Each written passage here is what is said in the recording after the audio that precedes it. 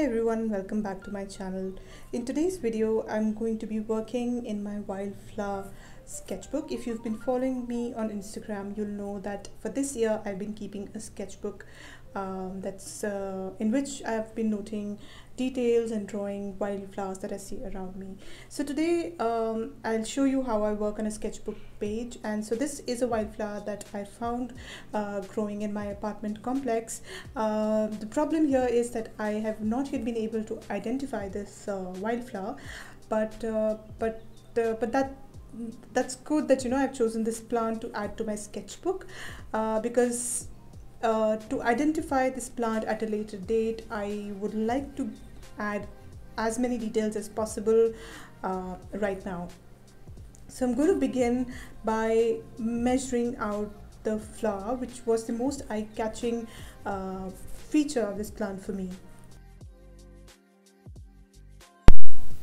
If you would like to know how I measure my botanical subjects to draw more accurately, there's another video on my channel that you can check out.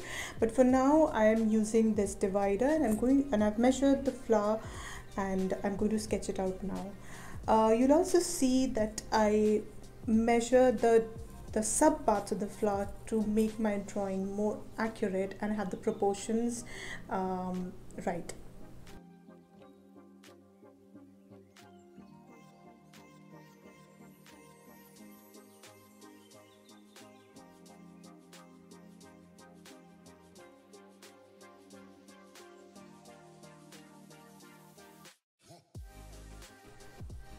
So now I'll add the colors to this flower. Again, if you follow me on Instagram, you've probably seen that the mediums I use most often are graphite and colored pencils, but for my sketchbook work, I like to use watercolors. There are a couple of reasons for that. The first is that with watercolors, I find the mixing to be much quicker than it would be for colored pencils. Also, working in detail with colored pencils can be a tad bit tedious. It's a time-taking process to keep sharpening the pencils again and again. So I find that that doing some quick sketchbook work is easier for me when I'm using watercolors. So again, it's a personal preference, and anybody can work in whatever mediums they choose. I usually work in my sketchbooks with watercolor and with graphite as well.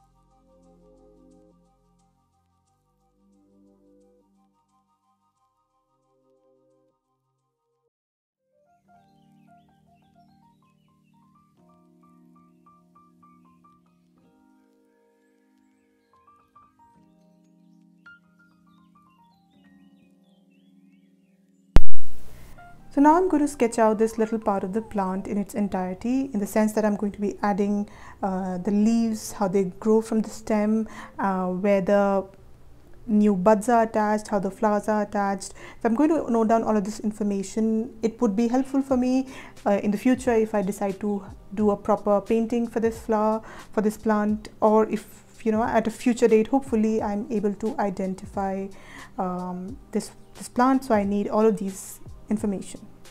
And since I wanted to keep it a quick process, I'm going to leave this part in graphite.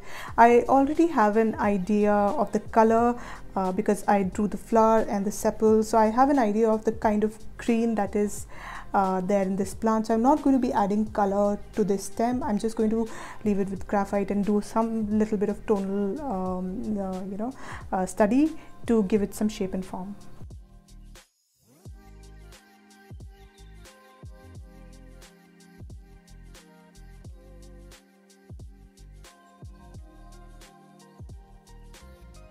So when I'm studying a plant for my sketchbook, I often also like to dissect the flower and look at it a little bit more closely.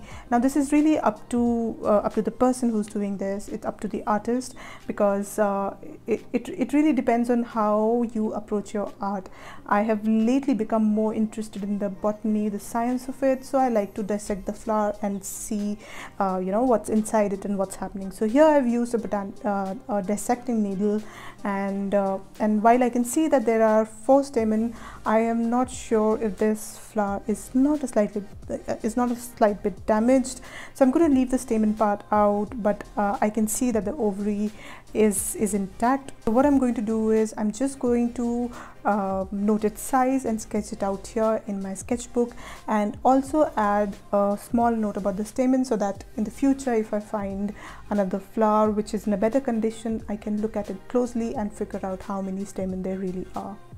I also thought it would be helpful to look a little bit more closely at the leaf to see how the pattern of the veins on the leaf is, and yeah, just to note down its color, to match the color and its size. So here I have a bigger leaf from the base of the plant, and I'm just going to sketch it out, note down its size, and then do a color matching.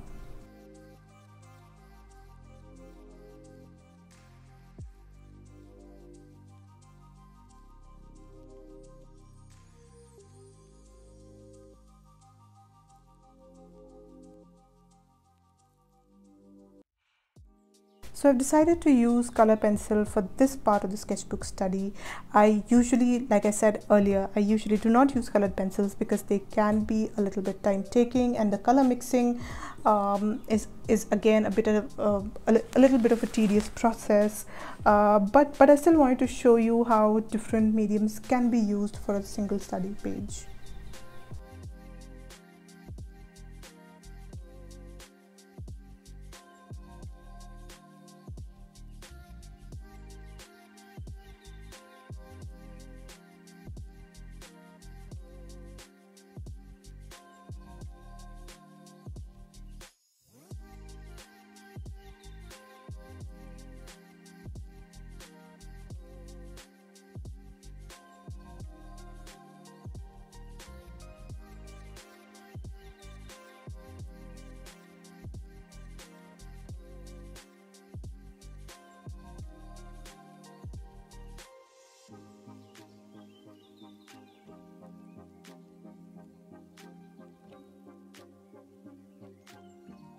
So I'm going to leave this leaf with just this half done in colored pencils, and the other half I'm going to leave with just a simple darker outline in graphite. So this is it for the video. I hope this has been good. If you like it, do subscribe to my channel and give a thumbs up to this video, and come back for more on botanical art.